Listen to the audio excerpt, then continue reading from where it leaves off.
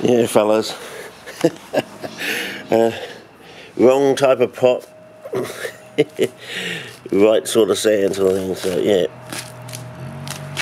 It's not a slip pot, unfortunately, but it's got the nice sand in it, so. So I'm going to have to take the sand out of that and put it in something like this. But have you noticed this? Under the, can you see that? Whoever's growing Utricularia graminifolia, you might want to try this. This is our zinc-loving sort of. Oh wow, I've got a Utric there or something. I don't know. No, it's just a mock. Yeah.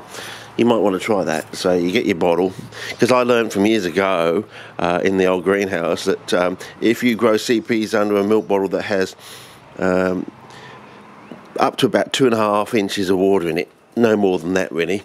That was like the magic sort of distance. The sunlight goes for that 2.5 inches of water in your milk bottle, you get better growth. Because now we learn from, because that's how we got into the, well, Donnie got into the polythene plastic, the so-called thin, cheap stuff. It doesn't actually cut out the red and the green like the Solar Grove does. We were all encouraged to grow our plants under. This is my old Cardivis Plant Society, and we were encouraged just to grow solar with this expensive solar. Oh, the argument was it was so strong, and you know it wouldn't craze and rip. It last for years. Yeah, last for years. The years when it was cutting out green, you know, reflecting green. Doesn't matter. Plants are green; they reflect green. Cutting out the red, you know. Half of the important part of the spectrum, because they like the red and they like the blue, and the CB seems to like growing. They like morning light, the blue morning light rather than the red light of the afternoon sort of thing. They seem to like more of the blue light, apparently. Anyway, from my observations over time. So yeah, that was another sort of light bulb moment when you walk into Donnie's greenhouse, and I hadn't seen colours for, well, since the 70s when I came across the border, I think. And I think, oh geez, it's like going back bloody 30 years or something, you know, at least 25, not 30 years. It was just bloody fucking amazing, basically. So yeah, let's get back to our normal area. I may cut off a few things on the other clip at the end. I don't know. The bell on this thing isn't loud enough for me to realise that it's cut out. So if I think of them, I'll try and remember them. But so basically, I think we're going to do it the opposite way around. I think we're going to turn the pot on its and collect the good sand, not the good scissors, but the good sand. From the, oh god, getting it started though, fellas.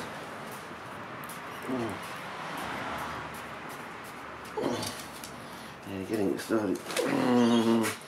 Oh, maybe it's a case of. Oh, yeah, doing something like that. And just, yeah, I think we're going to do it that way.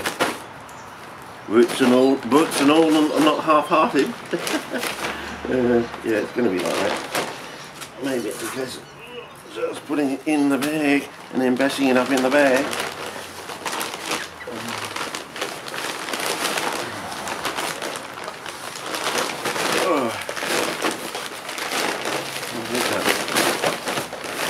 Yeah, that's better. Much easier. There we go. Okay, well the next thing is with the...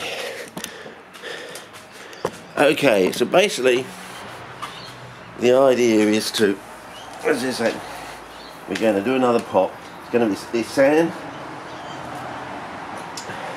With newspaper potatoes, 1 litre of newspaper potatoes on the top. But we're going to try and improve. We're going to try and improve the system by adding chalk down there, because if the chalk fixes nitrogen from the atmosphere, you can actually displace the reaction. Yeah, it's like a redox reaction basically. It's like a battery. You've got a positive and you've got a negative terminal, and we're just gonna spread the terminals apart. So the chalk is one terminal, and up the top is the newspaper cellulose. You can think of it in a way as another terminal in a way. Not quite strictly true, but. And so if you have this really big long profile, you've still got your terminal down the bottom. It's like a battery in a way, and you're going to drive this reaction with the chalk, and you're going to produce a nitrate zone basically. And of course, the deeper the profile, remember everyone says this thing, the bigger the pots, the bigger the plants.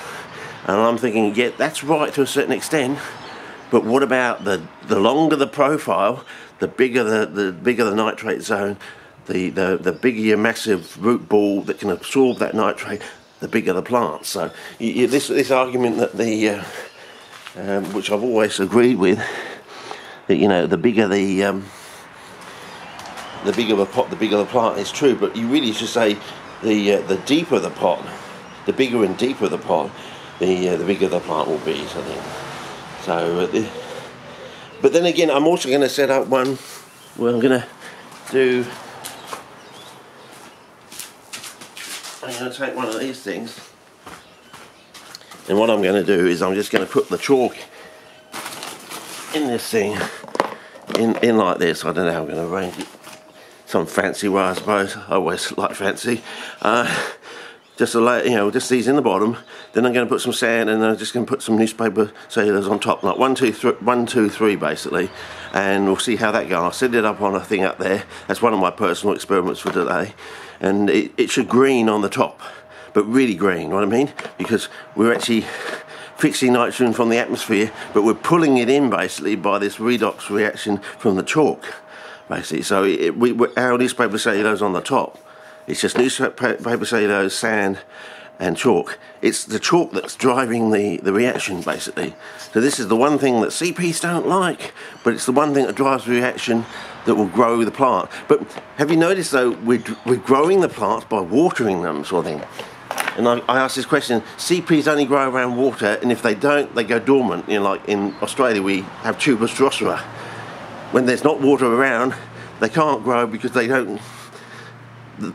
Their growth depends on this process of the double flush, basically, and this redox reaction, basically.